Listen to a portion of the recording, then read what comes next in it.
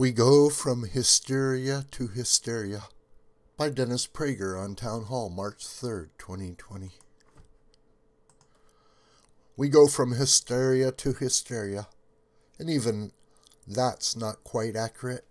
We now endure multiple hysterias at once. The latest, of course, is COVID-19, better known as coronavirus. In addition to China, where the virus originated, major cities in Italy and Japan are in lockdown mode. And Japan has closed all its schools.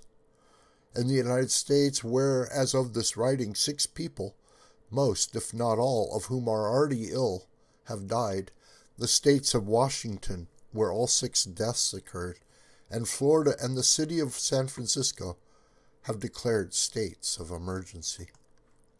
Many international domestic business conferences have been canceled, including the Google News Initiative Summit in late April in Sunnyvale, California, the Microsoft MVP Global Summit March 15th to 20th in Bellevue and Redmond, Washington, now to be an online event only, the Facebook Global Marketing Summit March 9th through 12th in San Francisco, the MWC Mobile World Congress Barcelona, billed as the largest mobile event in the world.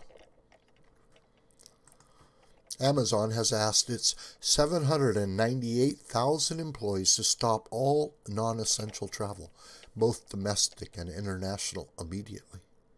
Meanwhile, according to Time, U.S. stocks lost nearly 12%, and $3.5 trillion was erased for U.S. listed stocks. It was the worst week for stocks since the financial crisis in October of 2008. And the yield on the 10-year Treasury note hit a record intraday low last Tuesday as coronavirus rocked risk markets and investors flooded into safe havens, according to Markets Insider. If these trends continue, the world economy is likely to enter a recession, if not a depression. Unless the coronavirus becomes a worldwide mass killer, it will be fair to say that the hysteria over coronavirus will cause much more suffering than the virus itself. All this leads to 3 questions. Number 1, why aren't we seeing a sobered, measured reaction to the virus? Number 2, what has caused this hysteria? And number 3, why are so many people in panic mode? Answer to question 1, because people have lost all perspective. Like flu, this, like SARS and the swine flu before it, it has been given a name. Every year, tens of thousands of people die of that season's generic flu. In the 2017 to 2018 flu season in America alone, according to the CDC, about 61,000 people died of the flu. But because that flu didn't have a special name, no one other than individuals close to those who died from the flu knows or cares about any no-name flu. In 2003, there was hysteria over SARS, which also originated in China and which killed a total of 774 people in 29 countries. In 2009, the World Health Organization, which should be renamed the World Hysteria Organization, raised the worldwide pandemic alert level of the swine flu, a variant of the H1N1 virus, to phase 6. The highest alert level. According to CDC, the swine flu infected approximately 61 million Americans, of whom 12,269 died. To put that into perspective, also according to the CDC, the next season's flu, that of 2010 through 2011, killed about 37,000 Americans. In 2012 to 2013, 43,000 died of the flu, and as noted in 2017 and 2018, 61,000 died. The CDC's upper figure was 95,000. Answer to question 2. Overwhelmingly because of the news media.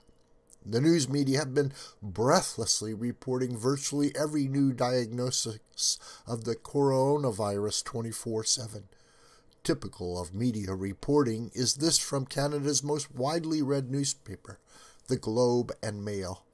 COVID-19 spread so rapidly that one Harvard researcher has warned that 40 to 70% of the world's adults will be infected. But they never bother to tell you that being infected is for almost everyone not remotely life-threatening. Answer to question 3. This one is perplexing. I am not certain why people panic so easy. Perhaps it is built into human nature. Perhaps it is the power of the media to influence people. Perhaps it is because life is so easy in the modern world that people have come to expect a life without deadly illness or premature death from any cause. Perhaps it is because of the lack of perspective noted above. There are things about which people should be panicked. For example, the contempt for America and capitalism taught to a generation of young Americans from elementary school through college is worthy of panic. The extreme levels of economy collapsing debt we are irresponsibly piling onto the backs of future generations to maintain entitlements is worthy of panic. So is the premature sexualization of children, encouraging them to choose their own gender and taking 5-year-olds to public libraries for drag queen story hour. But such things hardly register with most Americans. I feel awful for kids today. They are relentlessly told that global warming poses an existential threat to life on Earth. They are relentlessly told that President Donald Trump poses an existential threat to America. Though words used, for example, a few weeks ago by Frank Rich in the New York Magazine, and used by the moderate Michael Bloomberg repeatedly in his speeches. And now they are told that their families had better stock up on toilet paper because only God knows when they will be able to leave their homes. It was a Democratic president who told Americans during World War II, no less, that we have nothing to fear but fear itself. He is a liberal idol, in part for saying that. That is more or less exactly what Trump has been saying, yet he is an existential threat to our country. This video is a production of the School of the White Crane. Hi, my name is John Brooker. Please subscribe to this YouTube channel, and please share this video with family and friends and on social media. May God richly bless you, my beloved.